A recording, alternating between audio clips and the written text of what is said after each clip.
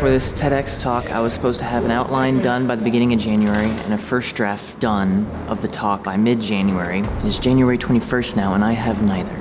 I'm like on the verge of tears right now, man. Please welcome Wren. In late 2018, I was approached to give a TEDx talk at the University of Pennsylvania. I mean, what an honor. So obviously I said yes, but I also decided to film the entire process so that we can give you guys a behind the scenes look on what it's actually like to give a TED talk. I mean, how hard can it be? Morning. Good morning, Nick. It is Monday. I have a call in 15 minutes with the organizers of the TEDx event, and the talk is in a little less than 2 months, and I'm worried that it's not gonna go well because it turns out writing a TED Talk is a lot harder than I originally thought it would be. What I pitched was what makes visual effects bad? When are VFX bad? So here I am pitching a talk about the thing that I have a lot of technical experience with, about how stuff in movies from people far more talented than I am, how what they do sucks.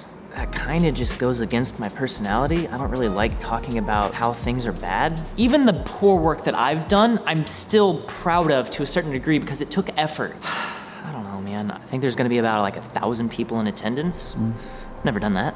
I got up early this morning too, hoping to just like bang out a script, and I ended up just kind of banging out a whole bunch of random ideas that have just been shotgun blasted onto a piece of paper. Oh, here we go. Hey, how's it going? Hey Wren, how are you? Doing all right? I guess the main thing that I would want to cover today is just go through where you are and your progress, and just you can let me know what everything's shaping up like right now.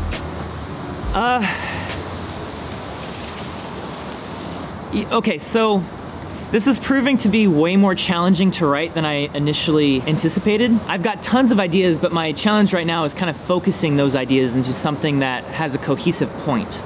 You'll pull through. We have confidence in you. We watched enough Cardo videos to be confident in that. So if you could send me, whatever documents where you have your brainstorming, listed out or whatever, just so that we can get a preview of what we'll be working with, that would be great. Talk to you later.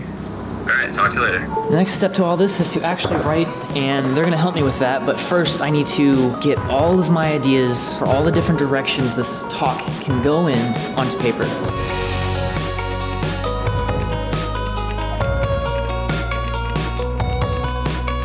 It's 3:30 a.m. I finished my second draft, came out to 5 pages.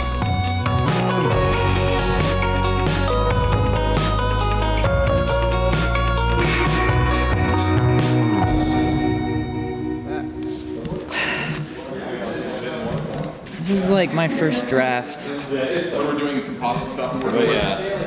We have this problem here in the studio where right when we decide to start trying to film something, everyone jumps out of the woodwork and I gotta get out of this spot.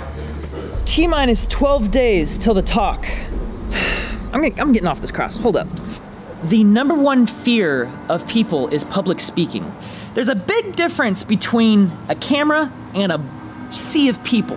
If it makes you feel better, there will be cameras there. I'm really nervous about this. I pretty much never talk about it, but I get panic attacks every now and then. I have anxiety issues. My wife is actually the one who bears the brunt of most of that stuff because it's usually at home when I'm freaking out at 1 in the morning that I still haven't gotten a script finished. And so I have to like physically tell myself that it will be okay. So I've literally like made notes. Oh God. I am super humbled and honored that I have this opportunity to do a TED Talk, but I am so looking forward to all of this being done. Dude, Wren, your talk's in 2 days, dude. No, it's in 3 days. Okay, it's in 3 days. It's in 3 days. You excited? Your smile is way too evil right now, Nick. So I spent the weekend finalizing my script and I started working on the slideshow. I ended up having to work all night to work on that. Got like 3.5 hours of sleep. As of now, my visuals are 100% done. My script is 100% done. But the problem is that I have like 2.5 days to memorize 5 pages of words. I looked at images of the actual auditorium.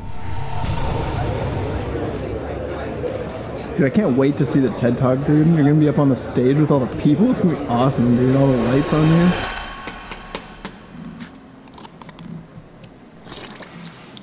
I plan for memorizing is I'm gonna go to the store and I'm gonna buy a notebook and I'm gonna fill every page of paper with my script, just writing the same paragraph over and over and over again.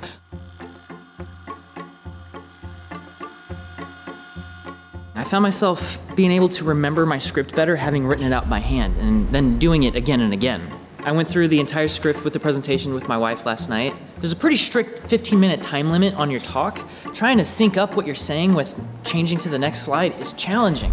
Okay, so it's the end of the day. We gotta get to the airport.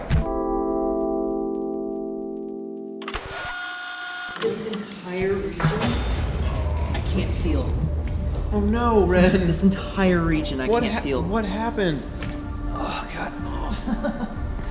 This happened like 50 times. What are you doing? So I was riding along and I was doing something I shouldn't have been doing. I was on my phone. Oh, because I was going to get my shoes cleaned. And I was like, I need to Google Maps where I'm going. So I pulled it out, I was like, should I take this street or not?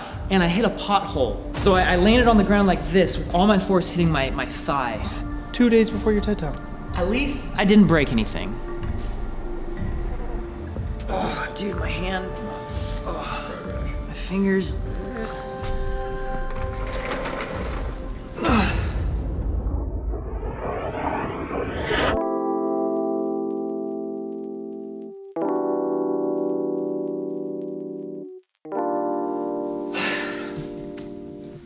It is Friday, March 15th, and tomorrow is my actual TEDx talk at UPenn.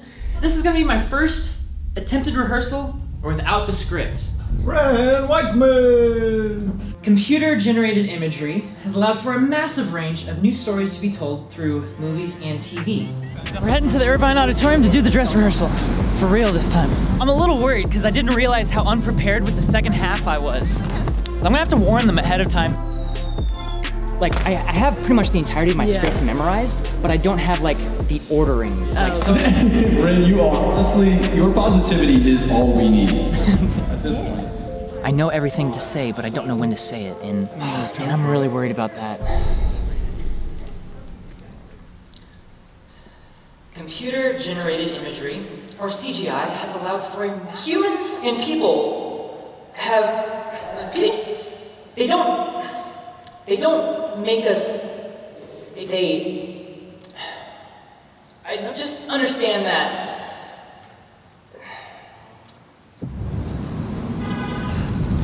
Dude, the rehearsal we had in the hotel room went so much better.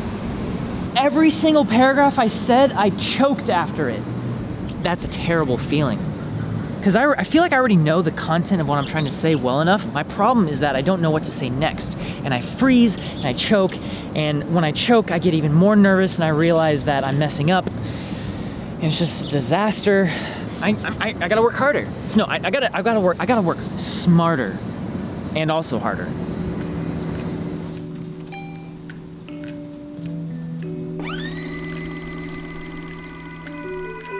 So apparently I can actually use notes on each of my slides from my presentations. I went ahead and I just tried to write basically just like memory cues.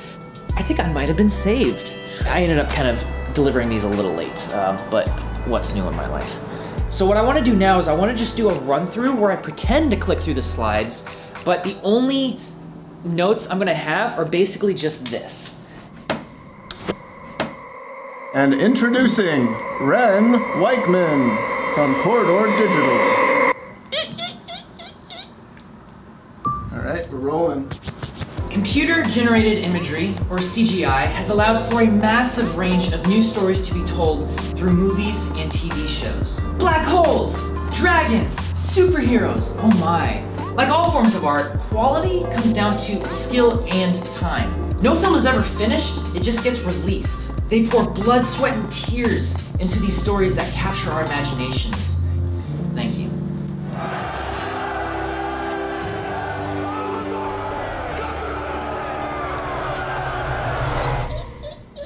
We're at 15:44. Ah! Dang it!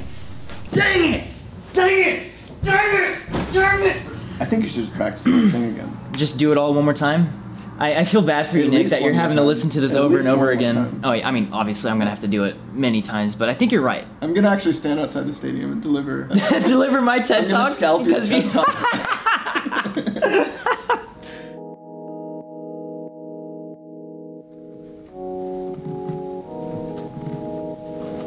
down.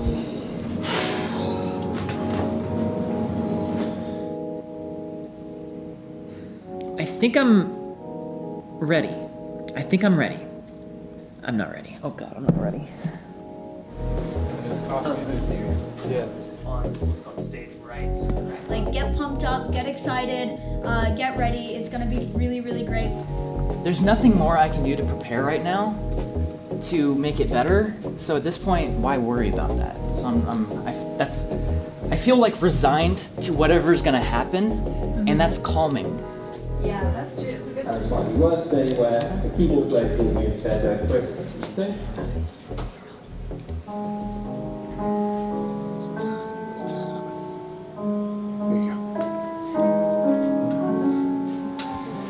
Thank you so much for helping me through this, man. Yeah, dude. I really appreciate it. It's my pleasure.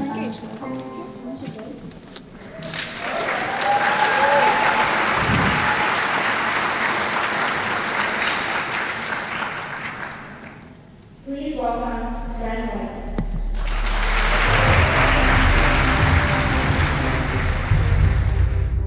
There's a common misconception regarding how CGI is created.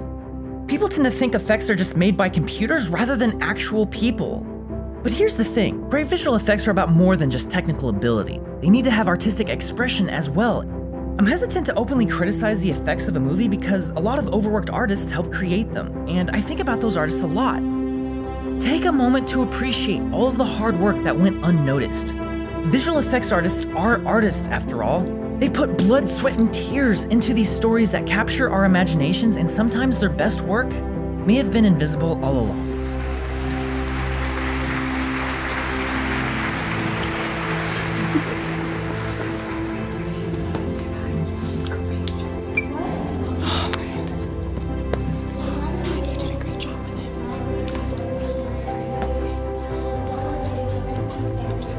Thank you so much.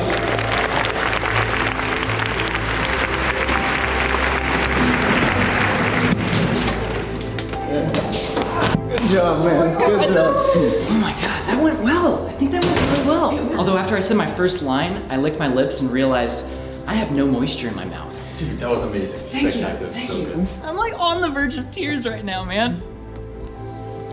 Like completing it, like having like the audience laugh at all the right moments, to not mess up or choke at any point.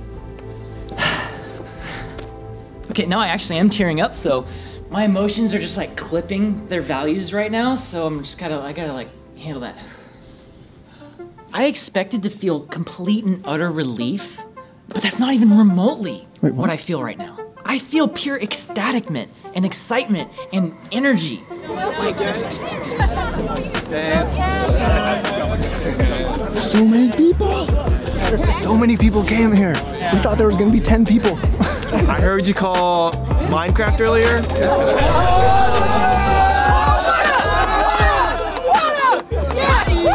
I'm never safe. I know the places that go wear and tear and the places that do not. Oh, that's smart. Okay. That was one of the most challenging but most rewarding experiences of my entire life. So a huge thanks to the TEDx Penn organization for having me and Nick on, documenting the entire thing. It was a really, really cool experience. And the talk itself will be up at some point. I don't know when, but in the meantime, we actually realized the content of my talk makes for a great video essay. So we went ahead and made one, and it's already up online right now. You can go check it out. Thanks for watching this. Thanks for sticking along through this whole journey. Until next time, thanks for watching.